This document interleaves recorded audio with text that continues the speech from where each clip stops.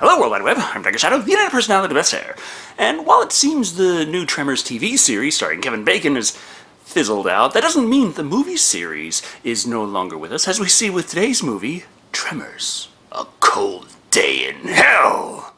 Released just a couple weeks ago, straight to video, the sixth movie in the Tremors franchise yet again stars Michael Gross as Burt Gummer, survivalist and graboid exterminator. Also, Jamie Kennedy returns to reprise his role as the man's son, though this time their adventures take them far, far away from South Africa. Not the film crew, though. The movie was made in South Africa. And they got a bustling film industry now. It's like how every high-end movie is filmed in Los Angeles and every low-end movie is filmed in Bulgaria. But what reason does Burt Gummer have to leave the sweltering heat for the frozen north? Graboids, naturally. Scientific expeditions go awry when said scientists keep getting eaten by horrifying subterranean monsters, and it's up to Burt Gummer to head up there and save them! And maybe actually form a real familial bond with his son this time, because evidently the last movie didn't count. But hey, if I found out Jamie Kennedy was my son, it would probably take me a little longer than 90 minutes to accept that. So let's take a look at Tremors, A Cold Day in Hell, and see what chilled scientists taste like.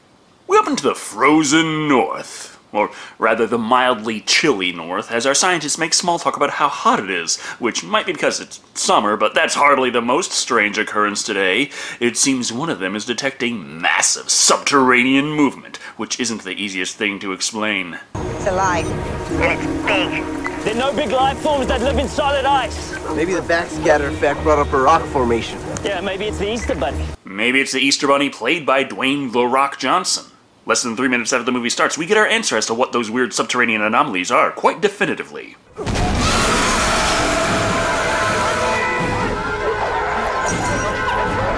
Graboids! Massive! Terrifying! And fortunately not going to kill any dogs on screen anytime soon. They just run the fuck away. Also, wasn't the redesign explained away as the African variant last movie? The fuck happened with that? As a small team of scientists are nowhere near prepared for a graboid attack, they're all picked off so quickly, I didn't even bother bringing up who played any of them. Besides, we gotta head back to perfection and see Burt Gummer, played once again by Michael Gross, getting ready for the arrival of the dreaded taxman, Agent Dalquid, played by Danny Kaye. Is that a pellet gun, Gummer? You bet your sweet ass it is. Still should be a little more careful firing off those things indoors. You'll shoot your eye out. Burt didn't have to lose an eye, though, to not see this one coming. Dalquid has his tax files.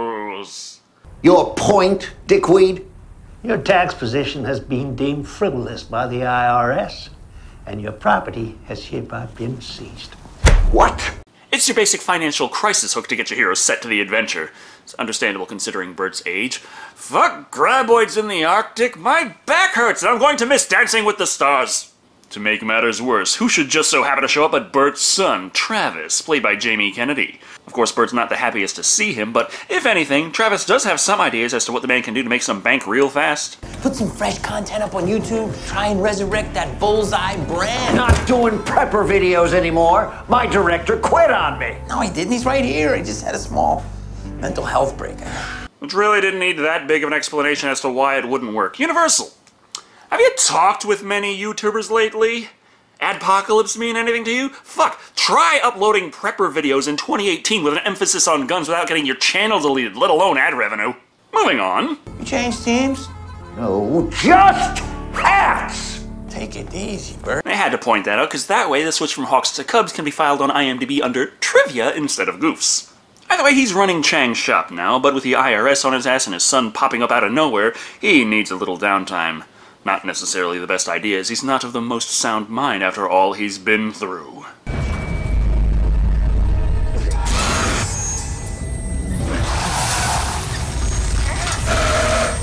Sure, having graboid stock footage rolling across the screen sounds like a nice, cheap, easy way to have a lot of monsters showing up really fast that you don't have to pay for.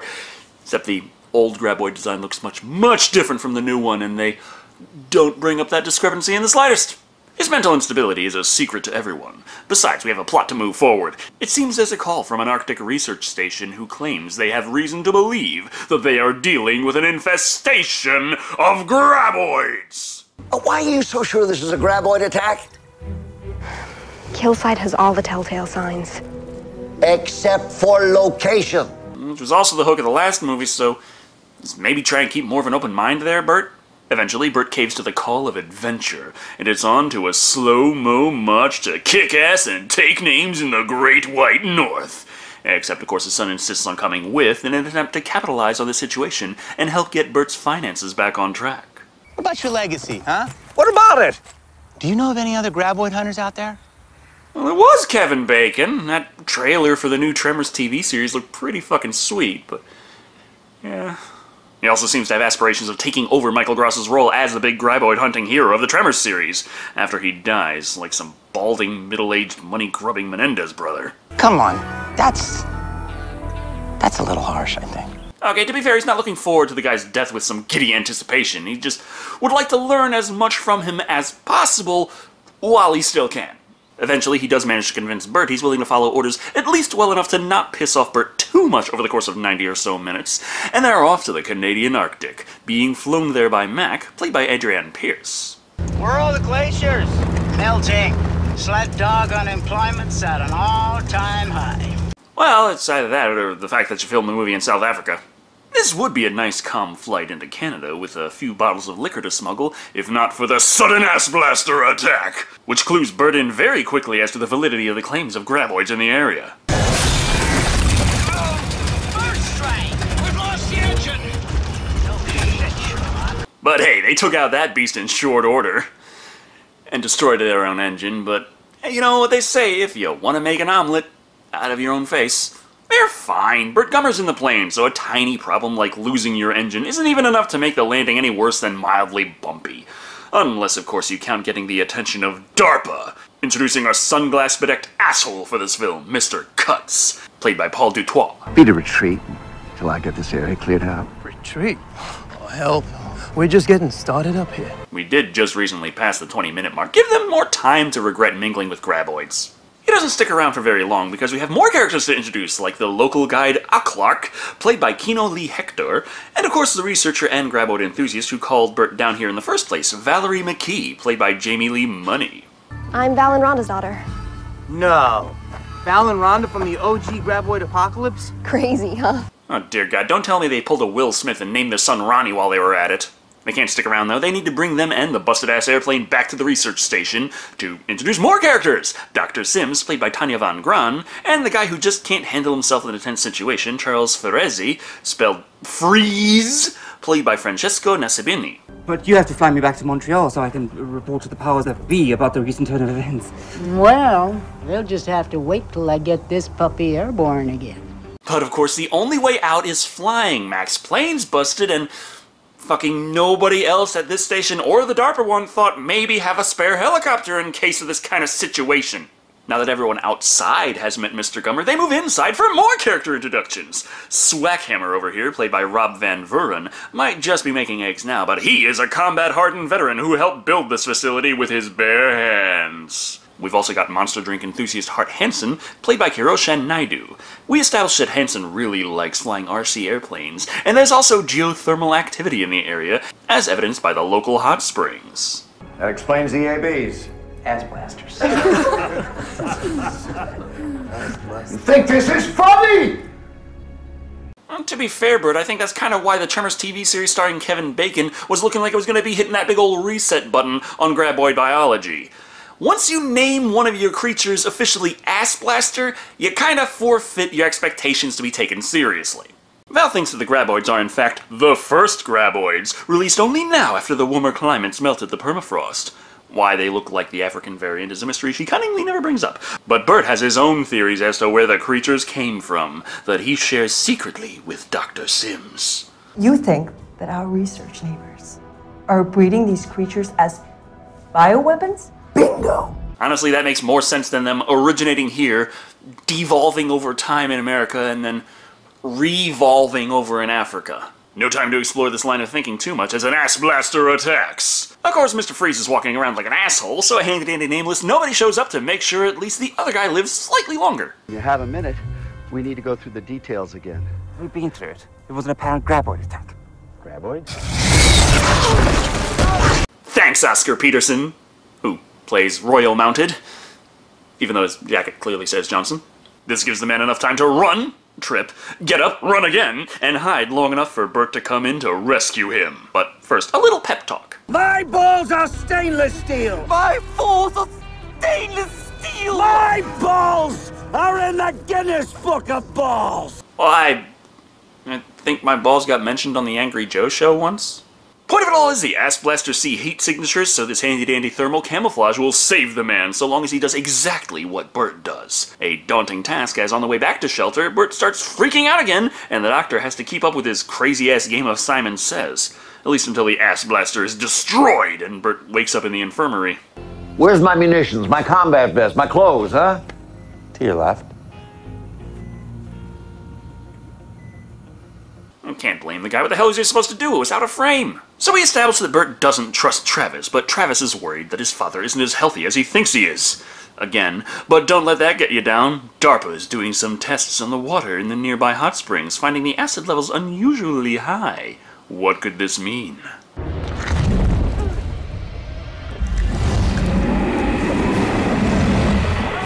Graboids in the water! Funny how I got this movie to see graboids in the ice, and outside of the opening scene, I ain't seen them.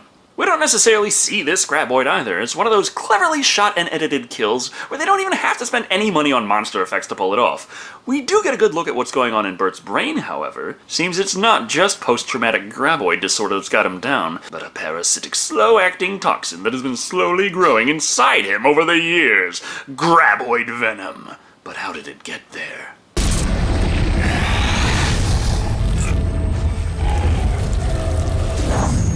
I was in the belly of the beast. Just ignore all those times that graboids blew the fuck up and their guts got all over the area and the population. It's the being eaten part. That's the part that's a little too unsanitary. The scientists realize that the only way to cure him is with an antidote crafted from fresh graboid venom from a living graboid. Travis thinks this is the best course of action, but Burt has no interest in pursuing this line of thinking when they have graboids to exterminate! Like this one who reaches in through the window and...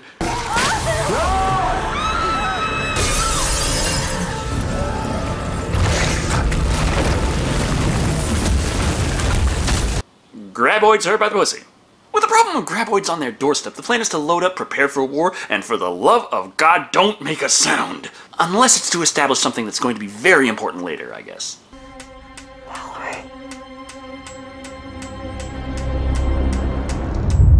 Though I think that a graboid passing underneath them causing a tremor would just make the thing shake a little bit, wouldn't it? Unless one of the tentacles came up and just plucked one side. Dink, dink, dink, dink. The graboid ends up moving away anyway, but only because it's hunting new prey. Dr. Ferezzi! Kinda makes all that effort they put into saving his useless ass even more pointless, but fuck it. It means the body count rises.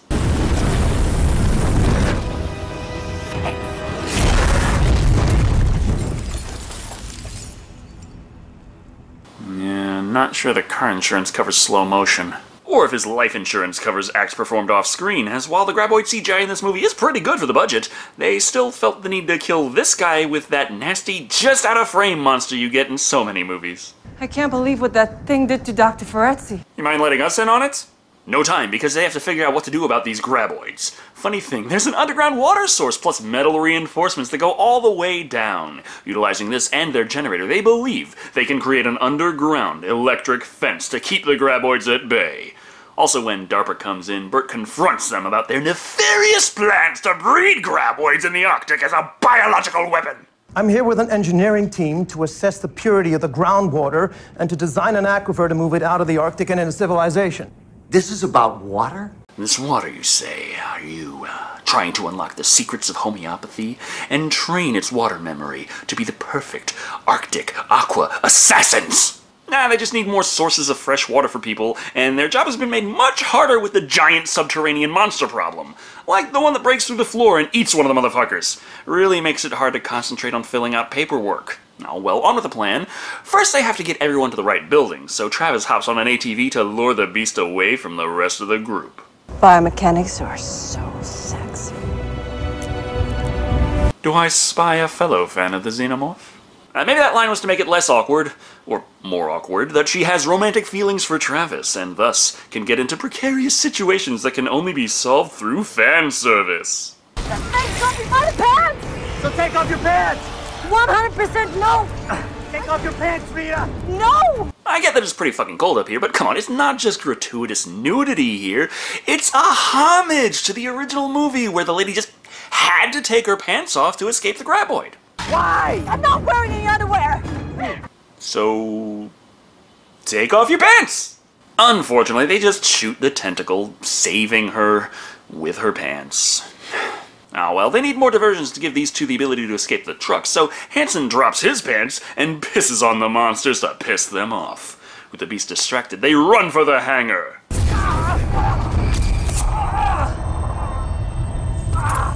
But of course, Burt's got that whole slow-acting poison thing working through his blood and brain. Think of it like a surprise acid trip. Don't worry though, Burt's fine. There's a rock nearby for him to take refuge on, and while the rest of the guys keep the graboid out of the hangar with that handy-dandy underground electric fence, DARPA is attacked by the monsters, destroying their facility and killing the fuck out of them! Ah well, just gives Burt the chance to hoof it the last 30 feet to the hangar, and they can get back to the important things. Yelling at each other. Who gave you the right to meddle in my affairs? Hey, I'm the result of one of your affairs, remember? Bullshit! Bullshit! Nah, that part was established last movie. Kind of the reason he's been calling you Dad all this time. They have more important things to worry about, though, like the fact that they left Hansen out there all alone on the automatic core sample driller thing, and it's kicked into gear, so they must save him! This calls for a whole lot of vibration to work as a distraction while they crank up the electric fence to double power and kill the graboid!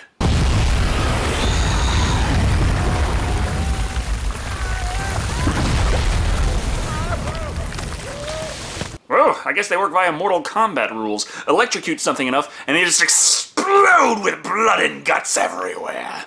Slight problem with this is the little stunt blew the generator, and wouldn't you know it, there are more graboids about. Also, Burt fucking collapses, meaning that Travis has to make the command decisions now. This also involves finding the one surviving DARPA agent, Mr. Cutts, and negotiating a deal in exchange for his rescue. Remove all the tax liens on Mr. Gummer for the last 27 years and give him back his house. And I'll make sure that you stay on this side of the tundra. Yeah, whatever, done. We also don't want to pay taxes for the rest of our life. Federal or state, yeah. Nevada doesn't have state taxes. Yeah, no federal taxes. I'd also like my own personal chauffeur for midnight Dairy Queen runs, and if it's at all possible, could my cat be the new state bird? So he's rescued. The happy ending is, pretty much known at this point, but no bother. They can distract the graboid with a little music, dancing, and explosions while Travis gets everyone to build the graboid trap to hopefully save Burt from that deadly toxin. All right. When I get in position, rock the cradle. I'm baiting the hook. Oh, the handy-dandy Newton's cradle, allowing them to lure the creature with vibrations without having to be near it, because it'll just keep going. In theory, personally, I've never seen one go for longer than maybe a minute. They don't need it going that long anyway, and I'm more impressed by just how exact everything else here had to be. Between the hook for the graboid, the line getting picked up by the airplane, and the exact position of the box it has to land in.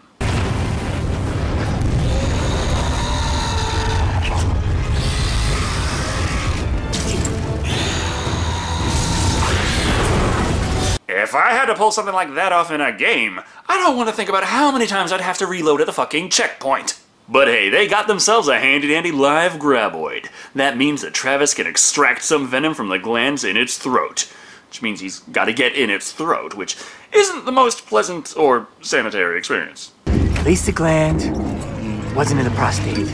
So, gonna bring up the chances that any of the other characters might have been poisoned by the graboids during all of this time? Or maybe the risk that the Arctic graboid's venom might not make the right anti-venom for the American desert graboid venom? Well, there's less than 10 minutes of movie left, so yeah, the antidote works, and Burt is feeling much better. Also, they still have that live graboid on hand, and DARPA, who is now very interested in it. Burt's rants about them wanting to turn graboids into biological weapons was just inspirational, you know? Of course, he saw that turn coming a mile away and has a contingency plan at the ready.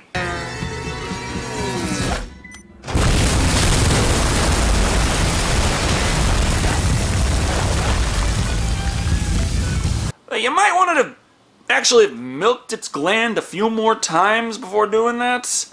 Lots of people here have graboid guts all over them, that's just all I'm saying.